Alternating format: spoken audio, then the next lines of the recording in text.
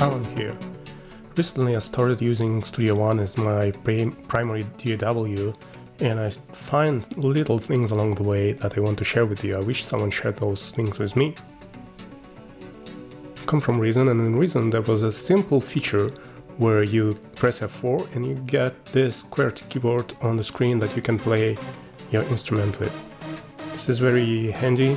One time I was experimenting with Studio One at work. I didn't have any MIDI keyboards attached, so I wanted to do the same, and I went through all the menus and I couldn't find a QWERTY keyboard, so I decided, well, maybe Studio One doesn't have one, which is sad, but okay.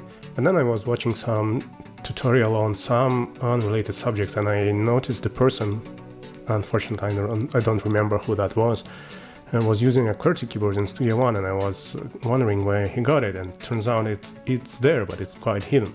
So you go to your external devices, you press Add, and you would expect it to be somewhere here up top with all the other like generic devices, but it's actually under Presonus.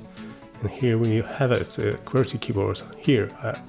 Presonus doesn't make my keyboard for my computer, obviously, but it's there.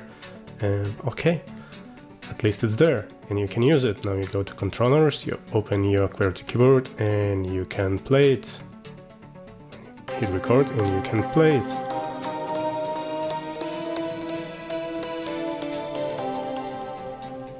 And there you have it, your small Studio One tip for today. Hope you find it useful like I did.